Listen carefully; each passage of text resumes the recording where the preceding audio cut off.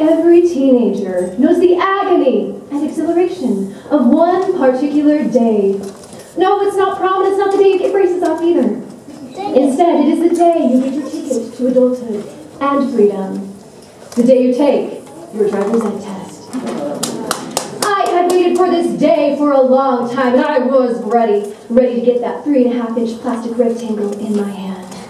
I walked out confidently to that parking lot where my driver's ed teacher was waiting next to the driver's ed car. He had his clipboard and his pen poised in his hand.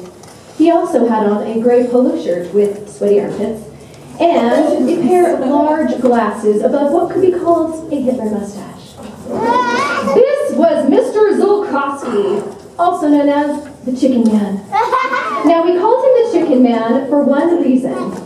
That was because he had been our PE teacher in 2nd grade, and he made us do a workout called Chicken Fat. I see some of you nodding your heads. Oh yes, Chicken Fat. And if you don't know what it is, go YouTube. That's why we called Mr. Zulkowski the Chicken Man.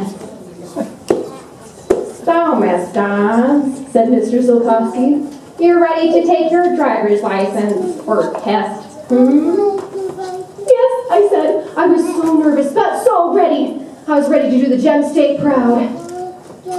All right, then, said Mr. Zulkowski, handing me the keys to the car. Let's get it over with. I climbed into the car, and the Chicken Man slid in a shotgun. I started the engine, and we glided out of the parking lot as smooth as a swan on water. I hoped Mr. Zulkowski was impressed with my expertise. Sure enough, he marked something up on his clipboard. All right, Miss Dodds, he said. You've shown me you can handle normal roads. Now let's see about rocky terrain.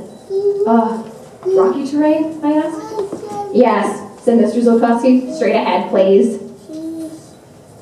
I looked to where Mr. Zulkowski was pointing. And I could just see the words on an orange sign that read, blasting zone ahead. Mr. Zulkowski, I said, shouldn't I take a detour? Mr. Zulkowski let out a nasal laugh. How do you expect me to grade you on a detour? Straight ahead, please. Well, there was no time to argue. We were headed straight for it. I could see the orange cone, see the unfinished asphalt, see the orange and white barricade. There was no time to turn around. Crash! We went straight through the barricade and into the blasting zone, cones scattering in our wake. And the terrain was rocky all right. Mr. Zulkowski and I were almost thrown out of the car as we bumped along the uneven terrain. Keep both eyes on the side of the road at all times, said Mr. Zulkowski as we bumped along the road, his glasses flying off his face. And then, that's when the blasting occurred. Boom! A detonation went on off our left. Boom! Another nearly capsized the car. Please avoid the blast, said Mr. Zulkowski, as if I needed to know that. Well, miraculously, we somehow made it out of the blasting zone and on to normal road again. My knuckles were chalk white, but Mr. Zulkowski looked unfazed. He simply put his glasses back on and said, very good. Now then, let's see your adaptability skills. Turn here, please. I spun the wheel to the left and we careened around the corner, narrowly missing a pedestrian. I was still a little on edge from the last part of the test. Okay, I said. Now what? Now, said Mr. Zulkowski, you'll need to adapt. And that's when I realized something was wrong. Because the cars weren't driving with me, they were driving straight at me. Mr. Zulkowski, is this a one-way street? Yes. Mr. Zulkowski, this was not in the driver's ed manual. But apparently the Chicken Man didn't care. He just looked on as an SUV came barreling towards us, and I swerved just in time, missing it by an inch. Very good, said Mr. Zulkowski. Then another car was headed our way. A school bus, to be precise. And this time, there was a Volkswagen on the right, and a Corvette on the left. Meaning, there was nowhere to swerve and nowhere to go except straight at the bus full of school children. Mr. Zulkowski, I screamed, I can't do this!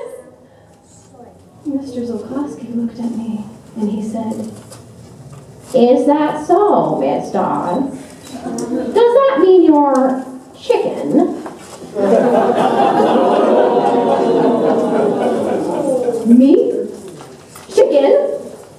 Maybe it was the fact that it came from that chicken man, but that made my blood boil. And as I felt my heart start to hammer, I knew what was about to happen. And I turned to the chicken man and I said, "Don't you ever call me chicken."